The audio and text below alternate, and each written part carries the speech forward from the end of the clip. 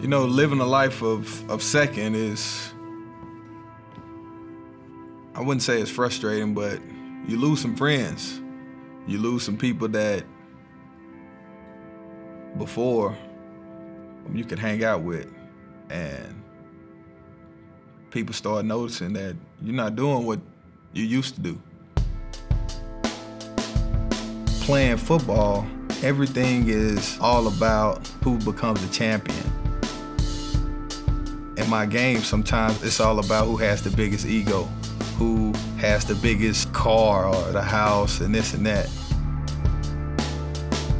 I was living a worldly life. I was living for myself, doing the big I. Why do I play the game of football? You have to be passionate about when you play, and you have to put everything you can in it. But was I playing for the right reasons? Was I playing for myself? Was I playing to get the big house, get the big car? God has given me all this talent. What was I playing for? Start figuring out that I was only facing what other men have met. Start back really going to church. I started really trying to understand where my faith lied. I picked up the Bible and I started reading. It was Romans 12:2, I'll never forget it. That verse said, "Do not conform to the things of this world, but be transformed by the renewal of your mind." For some reason, something clicked. I have to renew my mind. If I renew my mind, then my actions will definitely follow.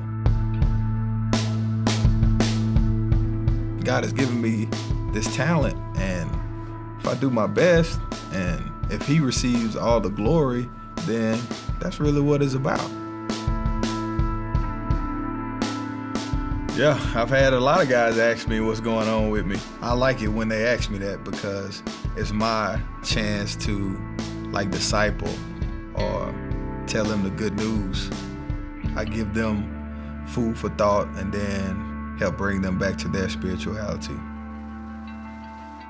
I live my life for God's approval.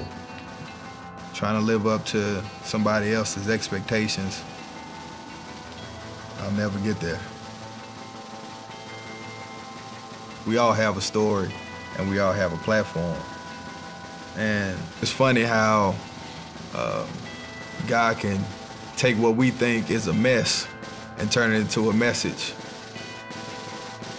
The reason why I play, finally, that I really know, no matter what I go through, no matter if we lose, win, I'm playing for a bigger audience, a bigger purpose. It's all about Him. My name is Bradie James, and I am second.